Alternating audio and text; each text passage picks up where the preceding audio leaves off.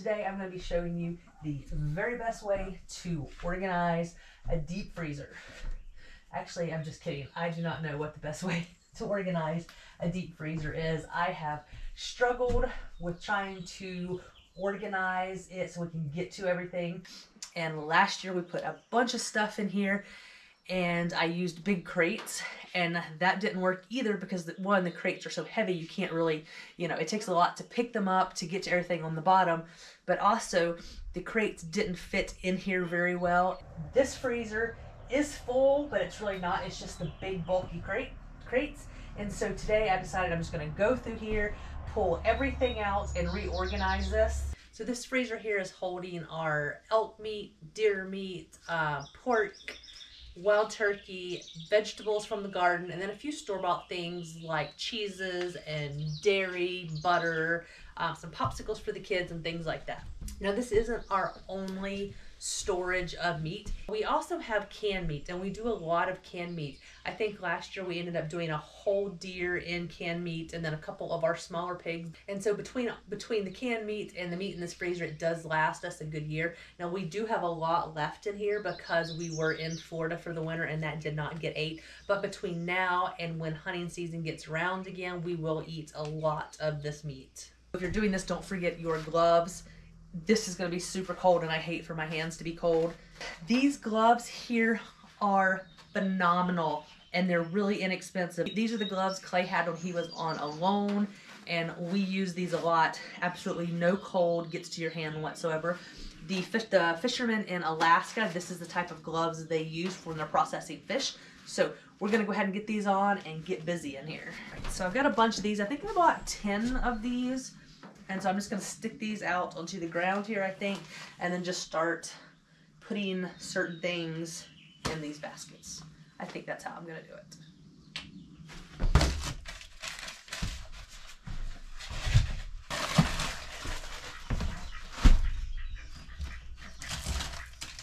So this is all of our pork fat from pigs last year. We're saving this to make deer sausage with.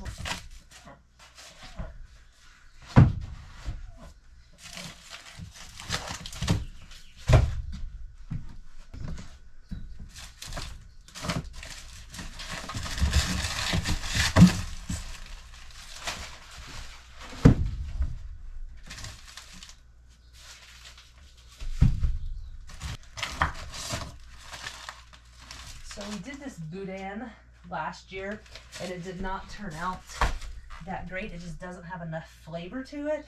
So I'm just going to keep that and use that for like soups, stews, and stuff like that. We did a bunch of sausage last year and it's been really, really nice. We've ate a lot of sausage, so we definitely want to do some more sausage when we do our pigs this year.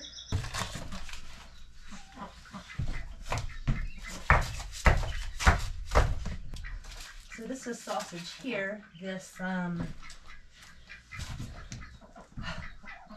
leg seasoning with jalapeno. This is one of the things that was buried in the bottom that I could not find. Our visitors that want to help. Hi guys. No.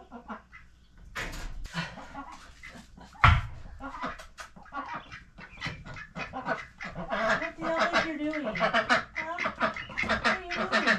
I have nothing for you. I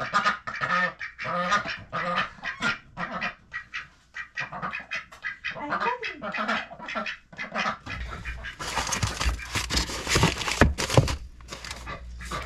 I've got a bunch of pork bones down here for seasoning stuff. So I can tell this piece of meat here was wrapped and wrote on by Clay because of his spelling. Clay is good at many things, but spelling is not one of them. And I don't remember what this is. I think this is beef. I think this is tallow here. I'm not sure. I think we got this to make pemmican with. I think that's what that is. And then big pieces of meat we have. Ham. This is buffalo fat. Another ham.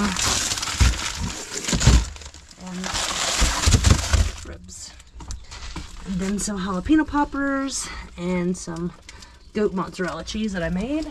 Rattlesnake skin still in here. And then some stuff that I made from the garden last year. Pesto, pumpkin, more pesto. And the kids' stash of Otter Pops. Oh, that's a heavy one. Burger. Whew.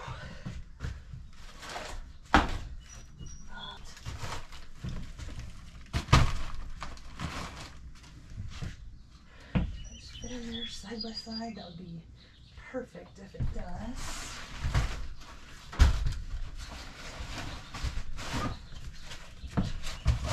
Oh, that does fit perfect in there. That's really very good. I like it.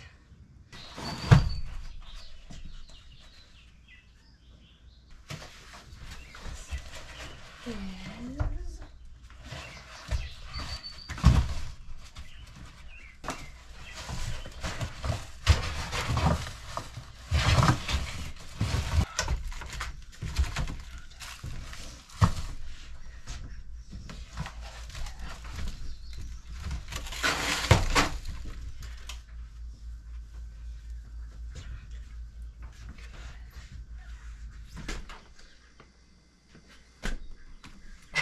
This did not help any at all.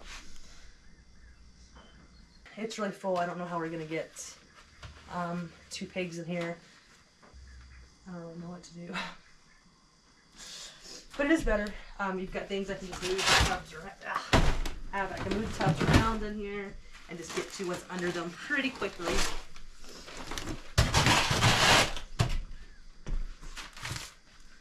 That's gonna be our dinner for tomorrow night.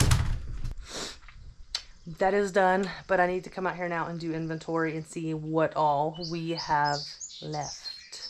Just got this whole thing organized. It's still pretty full. We're getting ready to butcher a couple pigs, and so I want to know, once we butcher those pigs, how we're going to process the meat.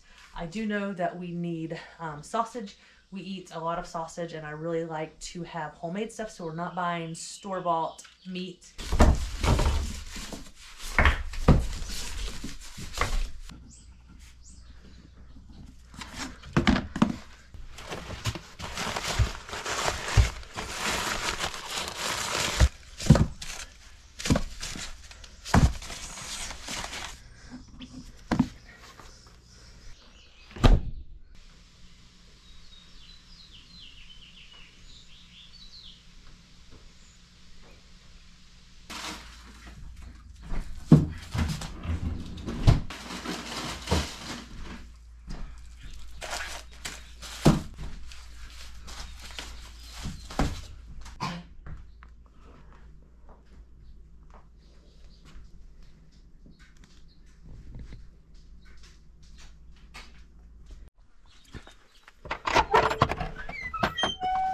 Okay, so that's not all the meat we have left. That was just the meat in our freezer. We still have a bunch of canned meat. Let's find out where they're at. Oh, yeah, right down here. All this is canned meat, and there's canned meat all in the back here as well. And we potentially could do some pork in jars. This is actually canned pork. And I did some in Florida, and I have a video on that about smoking the pork and canning it. It's really, really good. And so we could take a full pig and just smoke it and then put in jars. That'd be yummy, actually. All right, so there you go. Quick little peek into what in the heck we have in our freezer. A little bit of organization. I don't know if it helped you any. I think it's going to work pretty good. Next step is to butcher pigs and start filling the freezers back up. And we'll see you in the next video.